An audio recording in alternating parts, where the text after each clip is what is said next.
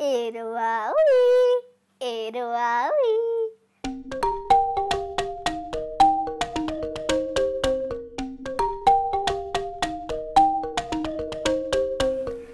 Diya's pa has never gone to school, so she decides to teach him herself.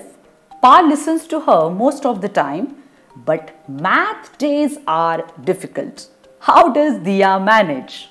The title of the story, Teaching Pa, written by Amrutash Misra, illustrated by Zainab Tambawalla.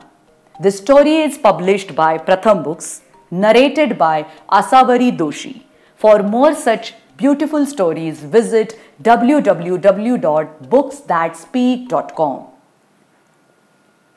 Diya came home after playtime with her friends. Pa, she called out. Pa ran into the kitchen. He hurriedly picked up a basket of peas and started to shell them. Pa had never gone to school, so Diya had taken it upon herself to teach him. Of all the subjects, Pa enjoyed geography the most. He liked topics related to farming, soil, crops, rainfall, rivers, and maps. But today was Math Day.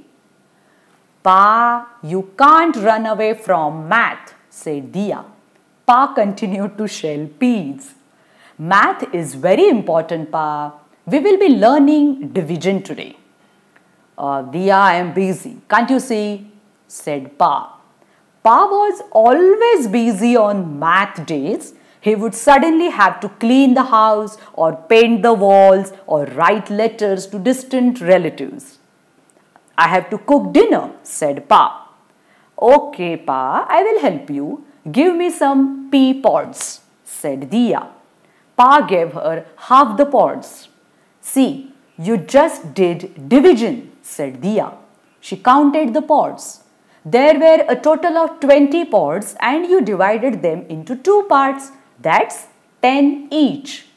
Now, if I divide 20 pods into 4 equal parts, I will get 5 in each. Look, said Diya as she moved the pods into 4 groups. So 20 divided by 4 is equal to 5. Oh, that's not difficult, said Pa. No, Pa, it's not difficult. Remember, when Ramu Kaka and you brought back our share of the rice from the owner's farm? Asked Diya. We divided the sacks and each of us got 6 sacks, said Pa. Correct. There were 31 sacks in all for 5 families. 30 divided by 5 is equal to 6 and we had 1 sack left which we poured equal portions of into 5 vessels, said Diya. So division is like sharing something? Asked Pa. Yes, division is exactly that. We can even share time. In the morning we have 30 minutes to use the bathroom. 30 minutes divided by 3 is 10 minutes. So you, Ma and I each get 10 minutes. But you take much more time than 10 minutes and I have to manage with lesser, frowned Pa. Diya smiled. Maybe you are right, but in math, division is sharing equally. We can divide work too. If we have to cook 3 dishes for dinner, each of us can cook 1 dish, said Diya confidently. Diya saw Pa's face light up. She felt like she had won a battle. But today, I will cook all 3 dishes, said Pa with a mischievous grin. He was hoping to escape the math exercises that were sure to follow. Diya laughed. But I want to cook too. What if we divide the work between us? So, I will cook 1 dish and you cook the other. For the 3rd one, we can divide the work between us.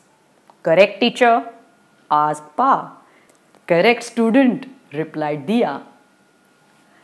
The story is over. But did you know?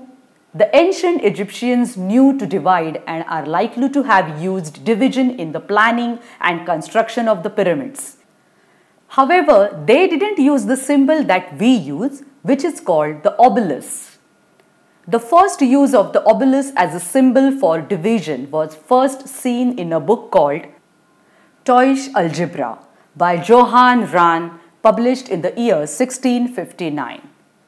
The Chinese used their own version of the abacus called Suan Pan or calculating pan to do division until calculators became widely available. Scientists say that we end up doing math tasks like division while learning how to play musical instruments such as the guitar or the violin. Wow, that was fun, right?